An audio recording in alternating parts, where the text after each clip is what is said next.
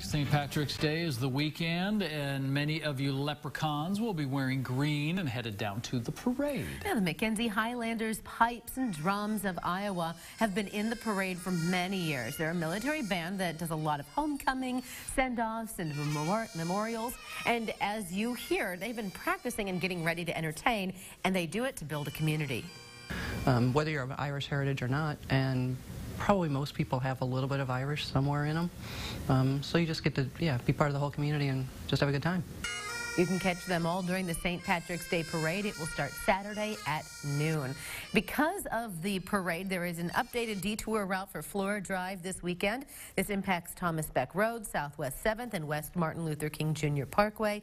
The parade will close the westbound north lane of West Martin Luther King Jr. Parkway on Saturday.